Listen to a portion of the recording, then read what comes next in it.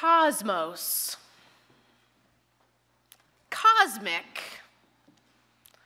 I was pondering these words this week, and I just kept thinking about cosmic bowling or cosmic mini golf and the dark black light with the flashing neonness that goes on around you in those games.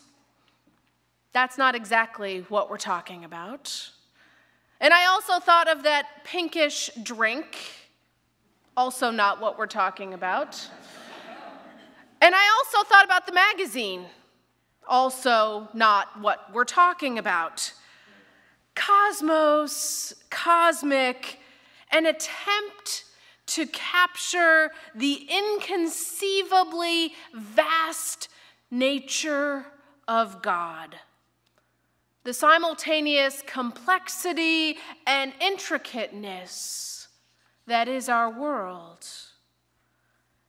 And if you think about it, it's kind of an anticlimactic end to our season of creation. I mean, we've been talking about nature, and we've been talking about seeing God in nature, and our creating God, and giving thanks to God. And so why have a whole Sunday about all of the cosmos anyway? And I realize that the why is because it allows us to really wrestle with the complexity of it all. Now, as humans, we like to try to define things. We like to try to define God, right? We want to make sure we understand it, we get it. And so we try to explain God using the words that we have. Maybe God present on a mountaintop, or in our church building, or in some box that we have created of our own doing that has all the parts of God in it that we want, and leave out the parts of God that we don't want. You can have those parts if you want, but my box of God doesn't have that. But when we consider the cosmos and a cosmic God, we have to stretch. We have to stretch beyond our understanding, beyond what we can easily grasp, beyond what we're comfortable with, to the wildest reaches of God. And when we consider cosmic, we are free to say that God is the creator of the world. But we don't have to give up our understanding of evolution while we do that. We can say that God is creator of the world and understand that our Bible contains at least 3 different creation stories. At least. We can understand God as creator and also understand that we don't have to understand the how and the why and the when and all the details that our human minds actually really want to get. We want to have all those answers. But it's actually incomprehensible. Even given that it's some 2,000 some odd more years later than when our Bible was written, and we have all the science advancement that we have going on in our world today, and it's still incomprehensible. How our world works. The majesty of that web and our interconnectedness is beyond, maybe it's just me, but beyond what we can really begin to grasp. And that is just the glimpse at our cosmic God. Our cosmic God who created it all and is still somehow present in the minute detail of it all. Visible and invisible, a reminder that God is present and far beyond, all at the same time.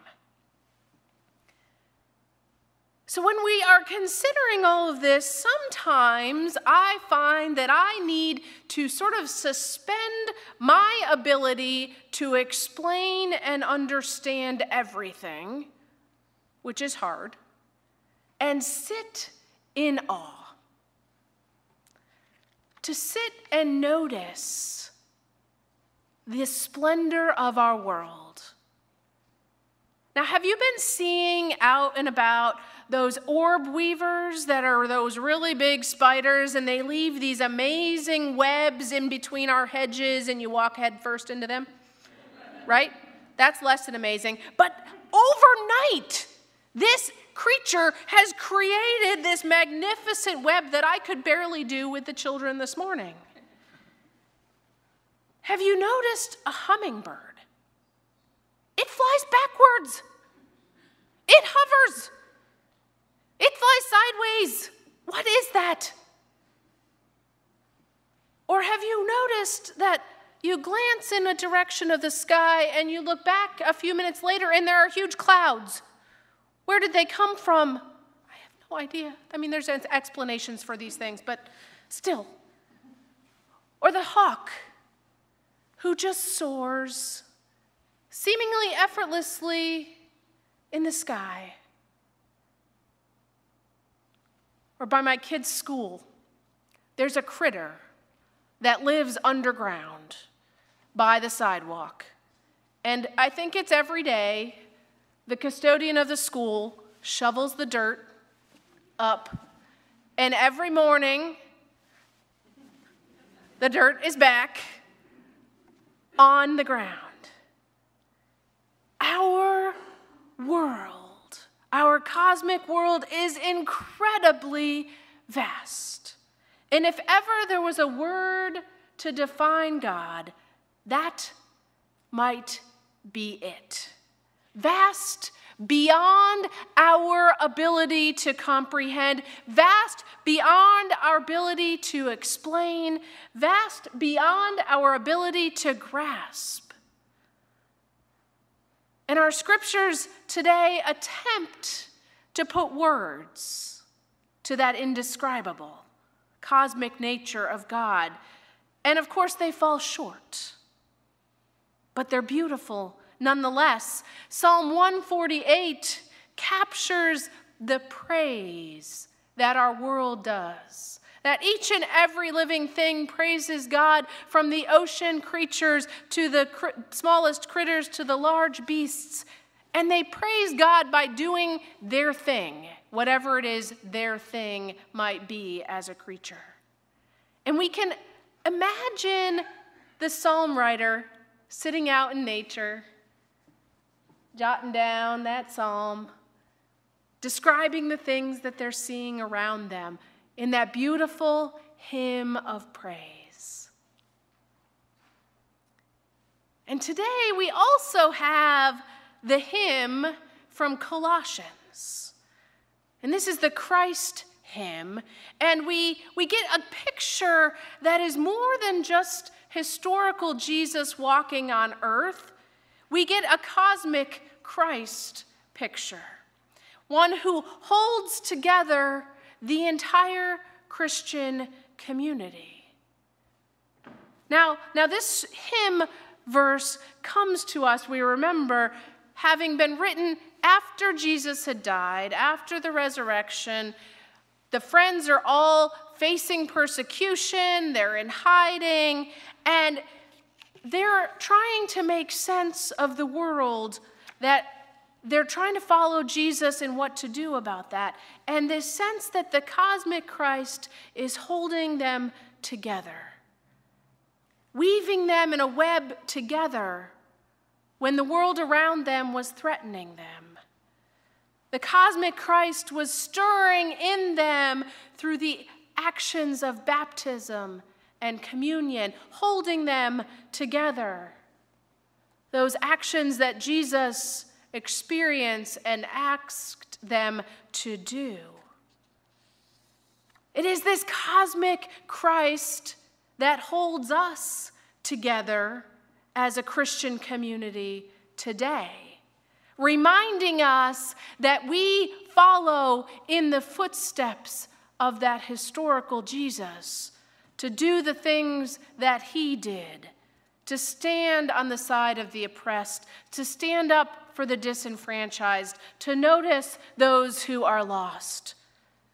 This cosmic Christ as the head of our church holds us together when we look at homelessness and what we might do. The cosmic Christ holds us together when we welcome a child in our midst exactly as they are. The cosmic Christ holds us together when we reach beyond our walls to provide welcome to everybody. The cosmic Christ is at work in us, holding us together when we are living and acting like the church. Yesterday, I read an article in the Wall Street Journal entitled, "Religion for Adults Means Embracing Complexity, : if you think you've outgrown your childhood faith, you might just need to discover the real depths of its teaching," by Sarah Hurwitz. In this article, she invites the adults of all the world's organized religions to wrestle with complexity.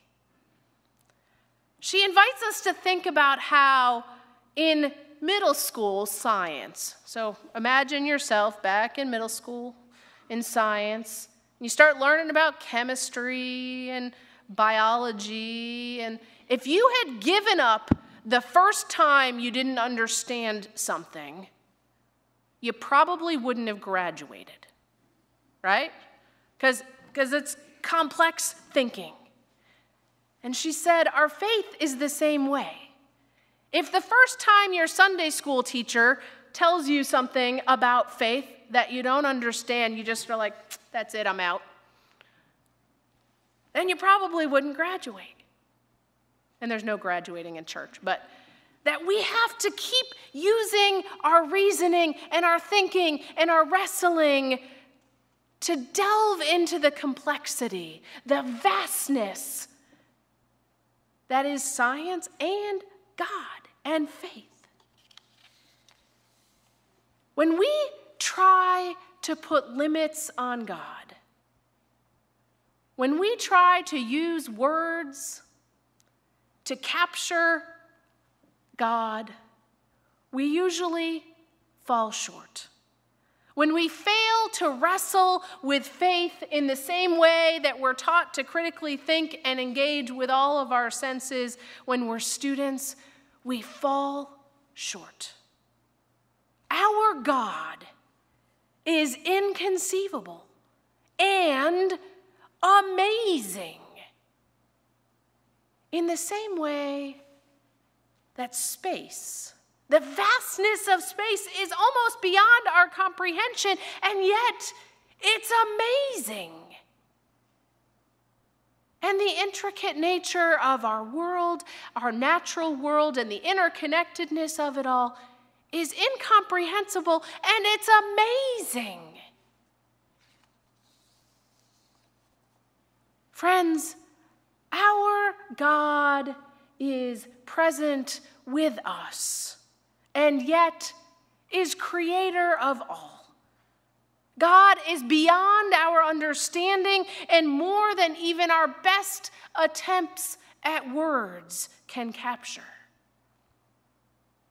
And sometimes, actually a lot of times, the very best thing we can do is to just marvel at it. Marvel at the world and our Creator God. Sometimes We have to really engage our mind and explore the amazement of it all and stand in awe. But however it is, wherever we are in our wrestling, God is. Our cosmic God and our cosmic Christ is so much more that we can't help but sing our praises. May it be so. Amen.